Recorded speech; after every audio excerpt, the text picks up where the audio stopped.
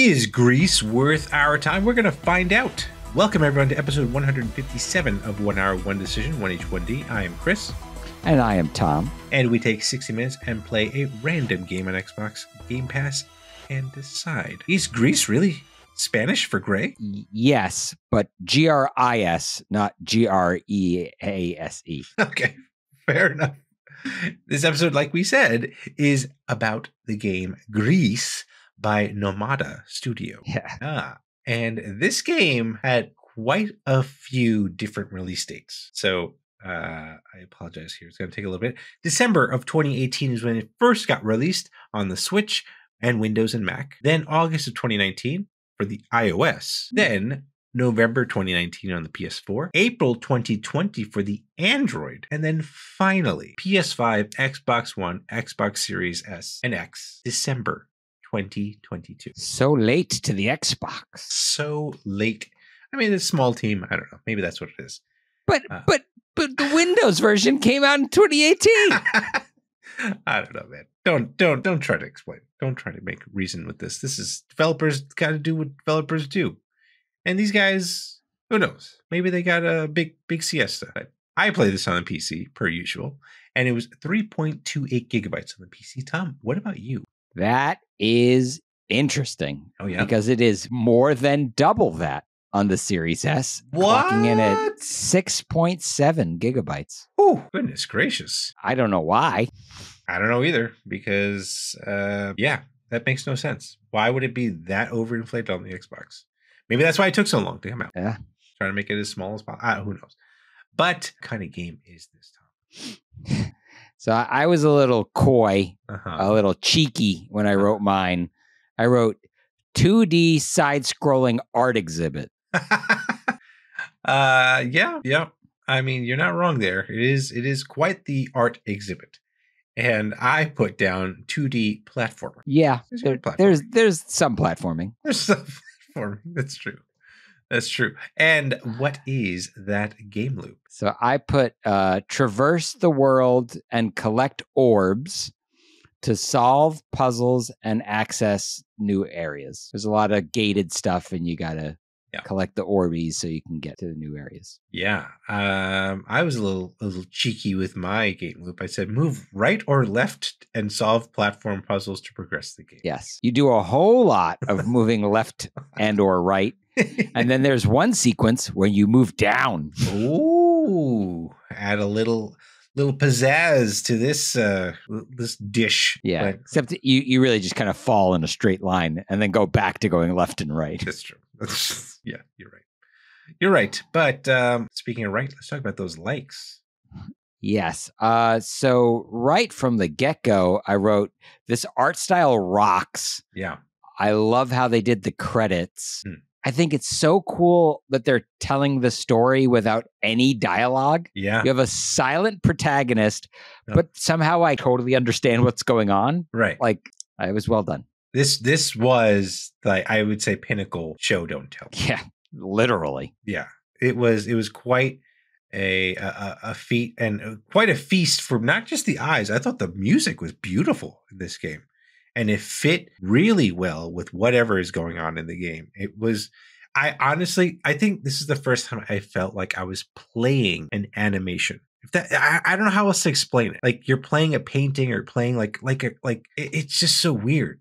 Like even that first sequence when you actually start to move, I was like, oh, I need to move. It was just, it felt like I was still in the cinematic and it was just, I was blown away with like that. Like it was like almost the first time I watched Into the Spider-Verse, like how like unreal, like this, like I was like, how did they do this on screen? And like just the same thing with this. It's so impressive. I was also very well impressed by the music. I thought it was very complimentary to, conveying what was happening. The transition, like you said, is really cool where you really don't know when the cutscene ends and when the game starts, except that like, if you're not touching the controller, you're like, nothing's happening. Why is nothing happening? And then you start pressing buttons. It's like, the game started. We didn't tell you the game started, but the game started. Yeah. I like how the color is slowly introduced into the world. So the game starts completely black and white as just like the name of the game and the protagonist's name. Right. And then they add red first, and then next, after a while, they add green. And I presume that they will continue to add other colors as the game progresses. Yep. But I like what it does, both in terms of like elements, that it adds to it adds the color, obviously, and like kind of that palette. But on top of that, it impacts the mechanics of the game. So, right. And then that happens again with green. So it does a really good job of that. It's a very simple game. Yeah. But also it reminds me of Cocoon in like how much you can accomplish with very little. Yeah. Yeah. It makes me wonder if Cocoon was influenced by maybe this game, because this is a fairly old game. So it's definitely possible. And I totally agree with you. The fact that the game, just like Cocoon, you're just kind of thrown into this world and you don't know how to play the game. I think the only time that they told you how to do something in the game was when you got the smash, like the ground pound ability. Yeah. I think that was the only time they did something. Where it gave you a prompt and said, this is like hold X or whatever the button was. Yeah, and I thought it was just impressive. I like just in terms of design of like even the game itself, there was already hints that something was going to happen, right? Like you got to an area where like the ground was kind of loose, and you're like, and I tried to jump up and down. I was like, well, this isn't working. Like something has to happen. I tried to jump from a higher place and it didn't work, and then lo and behold, a few steps down, you get the power to then break that area. I was like, okay, cool. I kind of like that. I dig it. And what else I also dig is you can't die in this game. Yeah. Fall damage doesn't happen. Creatures trying to kill you doesn't happen. Great. It was great. It was a very casual experience. I'll say it like that. Yes. And there's no difficulty setting, right? Yeah. The game just kind of starts. So. Just starts, and you just kind of get up there and get going. Try to experience this girl's world. Yes. So, understand her plight. Yeah. Crumbling world that I guess you have to rebuild. That's what I try to understand. That's what I understood, at least from what I was playing. So yeah, that was cool. And anything else you want to bring up here about your? The only other thing that I put here on my likes was that I wrote, it feels good to solve the puzzles and progress. Yes. So another game with the ahas. Yeah. Because the game doesn't really tell you anything. Yeah. You're kind of left, you kind of have to figure it out yourself. So I'm glad that it feels good when you do. Yes. Agreed. It's like, okay, that's what this power does. That's what this ground pound does. Oh, okay. Now I do the ground pound, but it doesn't quite work because I wasn't quite high enough. Yeah. So I go to a higher part and do it again, and now it works. Okay. Yeah. And then again, we've already kind of talked our listeners' ear to death about how well the game looks and sounds. I just have to also quick nod also just to the animations themselves. Like I love the fact that when she does gets into the ground pound motion or whatever, like her body kind of flaps open into like a big cube, and then she kind of waddles with this body. And it was kind of like, it was cool. It was like what I think Eastern Exorcist was trying to do, but just not as well executed as this game, because I kept doing it. I was still enjoying doing it. I don't know how to explain it. So yeah, like it was, I thought that was well done. And yeah, I wanted to just highlight that before we get to our dislikes here. Yes. So it's kind of a pro, right? But I definitely felt it as a con. Yeah. Where it's like, I put here, did the game start? Like there's no prompt to begin play. Yeah. And then when you finally do figure it out, you're this slow kind of plodding walk. Yeah. And if you press any button, your character just falls down. Yes, that's right. It's at the beginning. Yeah. And I'm like, without any kind of instruction or tutorial, and the menu is totally bare bones. Yeah. It is like an exercise in frustration unless you do nothing but hold right on the analog stick, right? Yeah. So, and then once you hold right on the analog stick, eventually she like gets out of her funk. But like, she's just walking slowly for a while, and I'm just like, yeah. I mean, I guess again, they're trying to show you her plight, show you her like kind of like she feels really down about whatever happened, and I guess it would be kind of cool if you like shook the analog stick left and right to like shake her out of it. like out of it. Does the game end right there? Oh, I feel better now. It's like game over. But I guess that would be a different tone for the game if that was yes. And A little again, sillier. while the game is very pretty, there's one thing that just kind of bothered me for some reason, and it was her stick arms and stick legs. They just freaked me out a bit. They freaked me out. And I was like, what is going on? Because especially during the intro video, you see she has hands, like, and hands that like make sense for her body, like they're anatomically correct.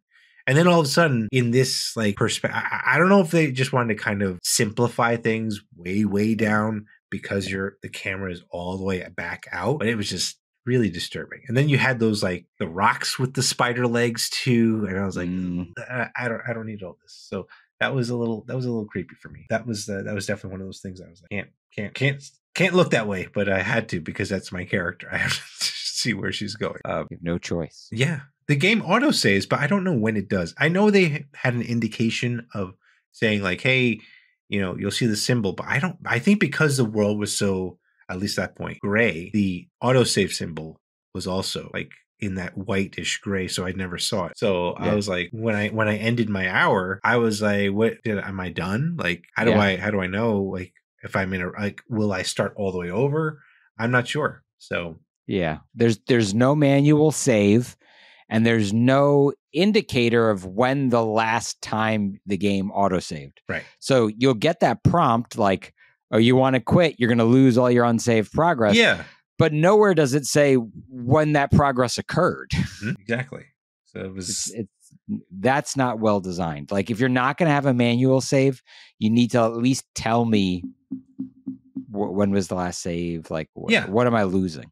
Yeah, exactly. So you're collecting a lot of stuff, and I don't know what you're collecting. I mean, other than those like orb things that apparently are mementos or memories, I'm not sure. But that was all like the mystery of the game was very odd. I don't know what else is going on. I mean, again, I know you're trying to bring color to this world, but what is the constellations or whatever that's happening in the game? What do those mean to her and all that stuff? So that's and then you'll like collect. Let's say you need 2 orbs to solve this puzzle, and then you need 3 orbs to solve that puzzle, and you need 5 orbs to solve this puzzle. And you're like, okay, cool. And then you get to a point, and they take all the orbs away, and then you got to do it all over again. And it's like, like, I get that those orbs, went off to join the heavens and become part of the constellations or whatever, but it does get a little like, can I just hold on to them and solve all the puzzles? And then... Yeah. Well, I guess that's not what they wanted to do. No. And one other thing I wanted to point out was I felt like the Z-axis perspective. So like the stuff that was like in the foreground and background sometimes was a little confusing to me visually because a lot of times I felt like there were times where you were walking past like maybe a giant rock and that would be in the foreground, and then your character like Gris would walk behind that. Whereas the next time through that rock would be blocking your way, and you're like, what the heck? Yeah. Make it make sense. So I'm nitpicking. I know, but you're right though. Like it's like it was whatever the designers wanted it to be at that moment. So it's like they don't want you to go left anymore. Okay, well now it's something that blocks your way. Right. But they need you to go left. Like now it's just window dressing. It doesn't actually matter. Yeah. Yeah. I wish there was a way. It's not consistent. Right. I wish there was a way that they maybe would have done a better job of showing that better, considering how well the game overall shows, like at least the gameplay, like what you're supposed to do. So, but I'll be honest that I found, at least, especially the early part of the game, I found it really boring. Yeah. Like, because it really is just like your cheeky game description. It is really just walking. Yeah. You're walking left, you're walking right. You're walking left, you're walking right. Yeah. You're hardly jumping. I'm like, I wrote a note here. Where are the mechanics? Like, where's the game? Yeah. Now, eventually the game does arrive. You know what I mean? And like you said, there's, the transforming into the ground pound. There's a little helpful creature that you befriend. Yeah. Like, there's other stuff going on. But like, because the game doesn't talk to you at all, it's just showing you things as it happens. Right. You don't know when these things are going to show up. So the early part of the game is depressing, and I assume that's by design. Yeah. I assume it's by design. Probably, they did yeah. they did it on purpose, right? But depressing does not a fun game make. So Yeah, that's fair. The game is also very linear. There's only ever one right way to go. The game gives you kind of like the illusion of branching paths, but one of those branches is a dead end. You're going to get to it, and you're going to need a power or something that you don't have, and you just got to turn around. Yep. Yeah, so. I agree. I at one point I was like, I thought it felt kind of like Metroidvania in that way, but I guess to your point, it is very linear. It just shows you can't go there yet. Well, is that a Metroidvania? I don't know. Is that a Microvania? I don't know. Yeah. Larry was actually watching me play this game, and he said it was not. He said it was very linear. So I was like, okay. Well, the expert said it, so I'm not going to bother with that. He said it's linear. Trust the experts. I'm going to trust him. So, cool. Anything else here in the dislikes, or should we get to our other thoughts? I am ready to move on. Well, Tom, I know you said this game seemed pretty slow, but guess what? We were only a third of the way. We are the third of the way through the game. This game is only 3 hours. That sounds good. Yeah, 3 hours.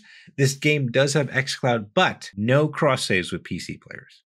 So if you started it on PC, you cannot play your continue or your save from there to your xCloud. So kind of unfortunate. But maybe from xCloud to Xbox, but not PC to Xbox to xCloud. So, well, the good news is it doesn't sound like you need to spend a whole lot of time playing the game to get to the end. So very, very. It seems like a very short, reasonable game. What do you got there, Tom? So I put down Nomada Studio is based out of Barcelona. That's how we know that it's Gris, because it's the color gray in Spanish. Yes. Also the name of the protagonist. Oh. As you pointed out, Chris, the game has no fail states. Yeah. You can't lose, right? There's no health bar. There's no taking damage. And that was by design in order to make it accessible to everyone. That's what I read. Oh, okay. In case we hadn't covered it already, the game is clearly focused on grief and depression, and that's the story, the motif of the experience. And they did hire a psychologist to be brought on as a consultant, and they helped with development and impacted some of the design decisions. So, like, for instance, that I press any button and I fall down and I can't jump and all that, like, that's all on purpose. It's supposed to cause the frustration. It's supposed to cause the frustration. It's supposed to get you feeling down in the dumps and kind of dial you into the character's mind state, at the beginning of the game. Cool. Well, that's very informative. Thank you, Tom. But no problem. We need to get that other information. Is this game going to be staying on our respective hard drives, or paint it white? I don't know. Black? Yes. Red doors paint them black, I think. Yeah, maybe. All right. So I'll be honest, I was ready to give up after the first 20 minutes. No big surprise, because it's really a slog at the beginning. Yeah. But then the mechanics start showing up, and I was like, all right, now we're getting to a game. Like, it started to get much better. But because the first third of my experience was pretty unfun, I never really thought the game got to the point of being fun. Like, it got to being a game by the end of my hour, but I'm not sure that it was a fun game at the end of an hour. Like, it's a puzzle game. There's no real challenge to it. I just felt like I was kind of just going through the motions. Sure. I don't know how you felt. I guess I'm about to find out. You are. Look, I'm a third of the way through this game, and it was a gorgeous game. And look, 2 more hours of it, I think I could do that. Push through and see what the heck the journey is. I want to paint this world in multicolors. Maybe there's a blue, maybe there's a, I don't know, yellow, orange, purple. Who knows? So I'm the whole Skittles packet might be in there. The whole Skittles packet might be there, and I'm curious to find out. So I mean, it'll be another game off the checklist of games completed. So I think I'm down to do that. Cool. I want to know how much more mechanics and I want you to play it and beat it and say, Tom, you really got to get back to it. Yeah, that's a ideal scenario for me. Okay, fair enough. So those are our thoughts. Let us know what you think of this game. Follow us and say hello on Twitter at TC1H1D, or shoot us an email at TC1H1D@outlook.com. Check out our next streams on Twitch at twitch.tv/1h1d, where we play these games, and then you can maybe chat with us. I don't know. But also, we are on YouTube. This episode is also on YouTube. So if you have any thoughts, discussions, want to talk to us and say why Tom is so wrong about Gris and how it's a game that's shaking you to your core, let him know over there. He's not going to respond, but that's okay. But Chris might. But I might. It might give Chris the ammunition to get me to finish this game. Maybe. So there's that. But 1H1D is part of that QTV network, and if you like gaming content, any kind of cool gaming content, check it all out at quitthebill.com/network. Now, Tom. Yes. You got to find out what we're playing next. Yes. Before we go. Yes. The all-important discovery. We need to discover what Game Pass's surprise button has in store for us. So here we go. Wow. Tom. Yes. We're playing a sequel. Big surprise. But a sequel to a game we've played already. Hey, look at that. Yeah. Hello, Neighbor 2. Okay. I'm curious to see how it stacks up to the first one. Yeah, well, it was not favorable the first time. So let's see if the second time is any better. So thank you so much, everyone, for tuning this episode. We'll see you on the next one. We'll catch you on the next one. Thanks, everybody.